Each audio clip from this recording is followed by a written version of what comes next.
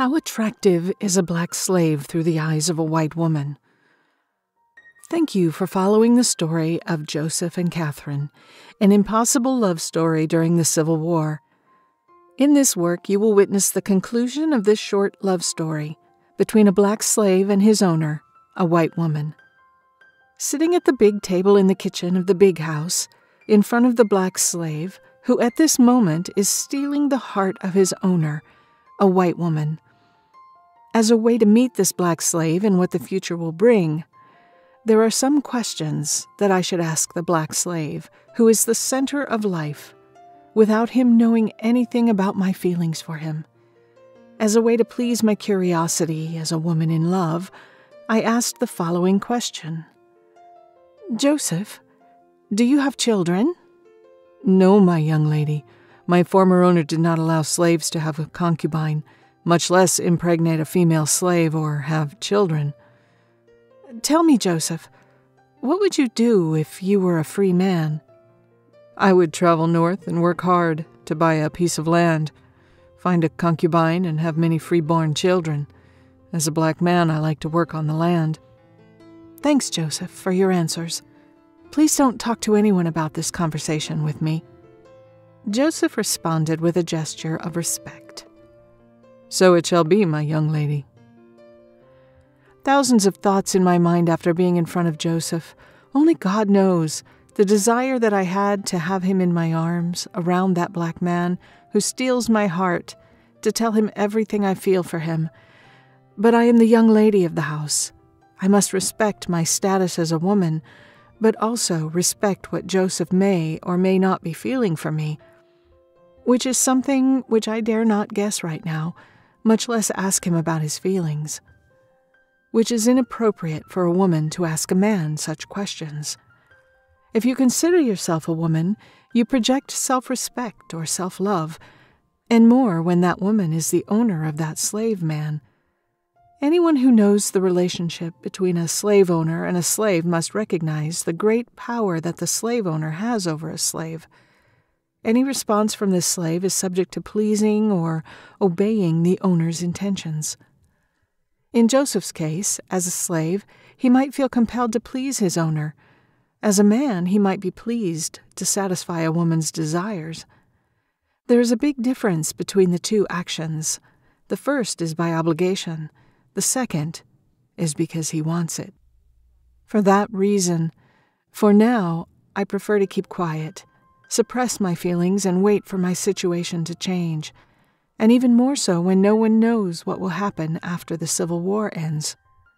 This deep love that I have towards a black slave and all the fantasies of being in the arms of a forbidden love because of his skin color, I must learn to suppress this feeling for the good of both.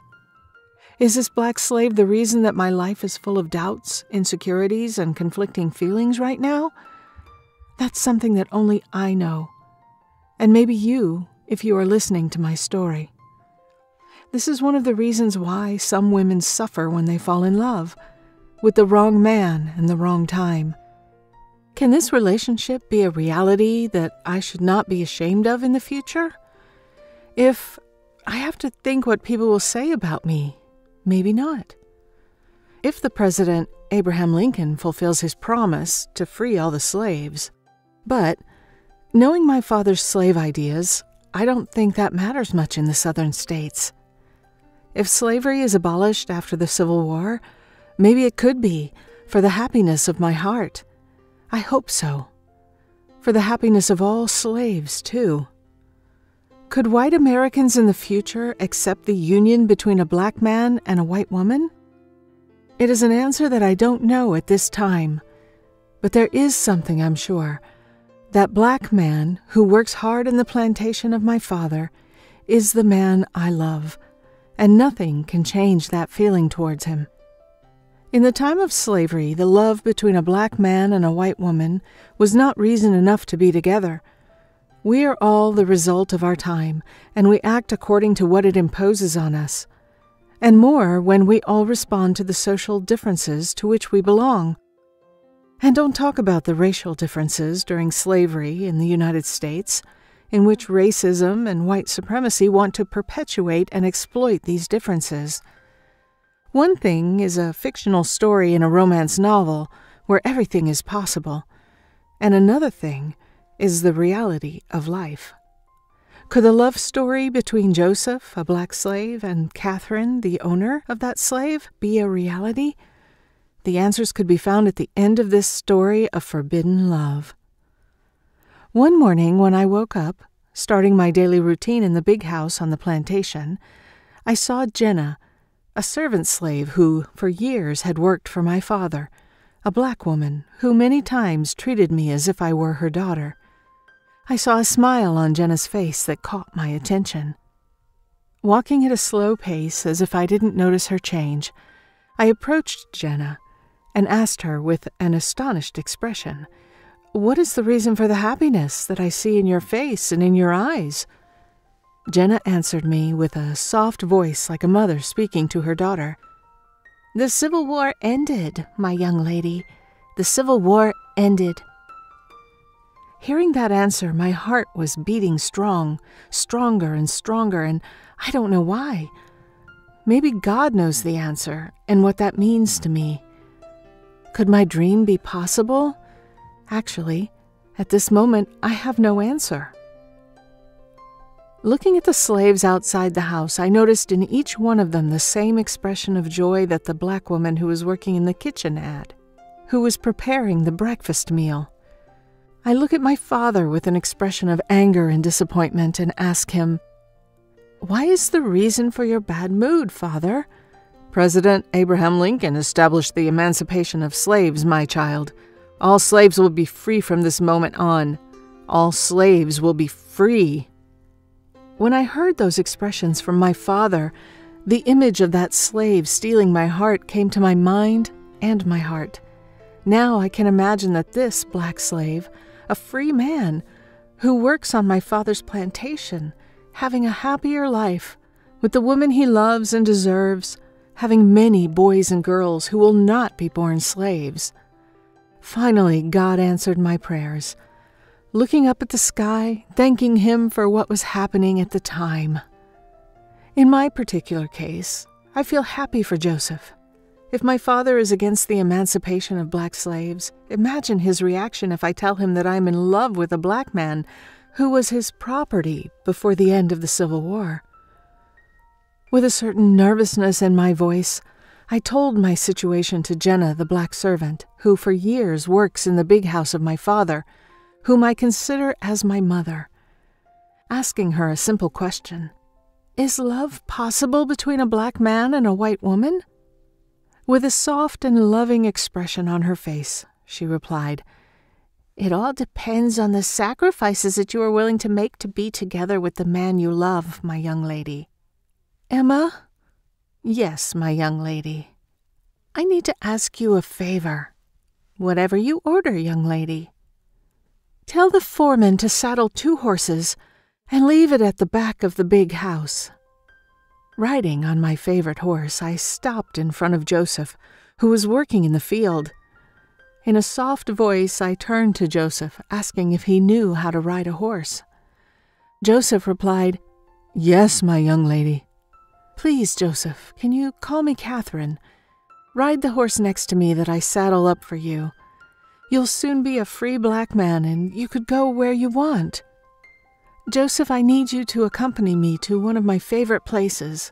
I could need your company and protection to feel safer, and more so now with all the conflicts that the nation is going through at this time." "Whatever you say, Catherine.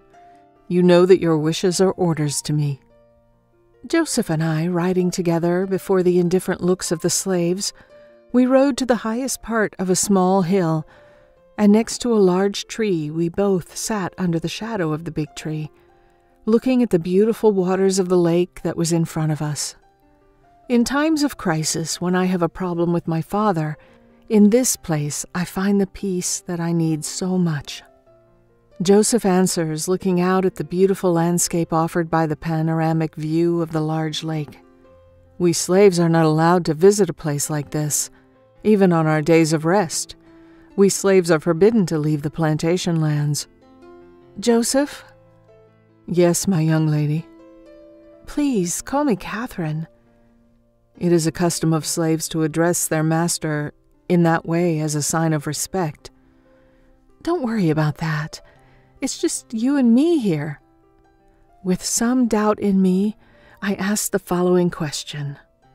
Joseph, as a free man, you would fight for an impossible love? Catherine, I think it is better to dare to fight for the impossible than to spend a lifetime thinking about what could have been. It was an answer that I did not expect from a man who has been a slave all his life. Joseph, do you find me attractive? Why do you ask me that question, Catherine? She answered him. You told me that it is better to fight for what you want than to spend a lifetime regretting it. Right now, you are in front of a woman who is in love with a man who knows nothing about these feelings, someone whom he cannot have due to the differences in social classes, but also because of the man's skin color. But above all, because of the great sacrifices and struggles both must face in a society that does not approve of this type of relationship between a white woman and a black man, a black slave who will soon be a free man. Joseph, looking at my eyes, took her hands with a gentle touch, intertwined their fingers as a sign of union, a loving touch that only two couples in love understand. With a loving look, I approached Joseph and put my head next to Joseph's chest as a sign of protection about what will come and what life could bring for the future. I told him silently, you must believe that dreams are possible if it really is what you want most in life. I told Joseph in a few words, when you love someone, everything is possible, and even more so when that love is reciprocated by the person you really love. Joseph, upon hearing those words, tenderly embraced me with both arms as a sign of understanding the meaning of what he was hearing, but also as a sign of love for his master, a white woman who is in love with a black slave. But at that moment, the words master and slaves did not exist. Only the word love existed in front of the eyes of God. For some reasons, the liberation of slaves in the southern states did not occur at the speed that everyone expected in the face of resistance from many plantation owners, including my father's plantation. One thing is what men say, and another thing is what they do. No man gives away freely what he thinks is the most valuable possession in his life. In this case, we are talking about the possession of black slaves, who work for free for the owners of the plantations. The government and many local authorities support the demands of the slave owners for reparation for their loss of their property. Perhaps that is why the liberation of slaves in the southern states requires the intervention of the federal government for this to be reality. The life of the slaves was in the hands of the slave owners, not what the government decided. It was a reality of the time. Since the freedom of Joseph was not in the hands of the government, but in the owner of slaves, I made a decision that changed both the life of Joseph and the life of Catherine, who is telling her history of a forbidden love. With the determination and inner strength that every woman has in a certain moment of difficulties, I approached my father and asked him in that moment to give Joseph freedom. My father looked at me with a shocked face, and he asked me, "How special is that black slave that you want to free him?" With a desperate face, I told him, "Because I love that black man." My father took both my hands and looked into my eyes, telling me that love was impossible in these times. A white woman is not allowed to have marital relations with a black slave. My father, furious about the situation, sent for Joseph. In front of me, he asked Joseph a question. "How dare you put your slave eyes on my daughter?" Joseph, with an expression of respect, he replied, I know I should never have fallen in love with my owner, a beautiful white woman. A black slave like me does not deserve the attention of a white woman, much less her love. Therefore, my master, I ask your forgiveness. As a man, I always follow my heart, even when I'm loving the wrong woman. The love of a woman like your daughter, whose love I could never deserve. Whatever the punishment for my indiscretion, I am willing to accept it. As a woman in love, that response from Joseph made me feel like I did the right thing. Now I must wait for the decision of my father about what will happen with Joseph, but also about the future of a love that was impossible from the first moment I laid eyes upon a black slave, which was owned by my father. Several years later, living in the city of Boston in New England, I waited with anxiety and happiness for my children to arrive from school, but also the love of my life, that black man called Joseph, who was owned by my father, who is now the father of my children and the husband of a white woman. A black man who owns the heart of a white woman who dared to give up everything for the love of her life.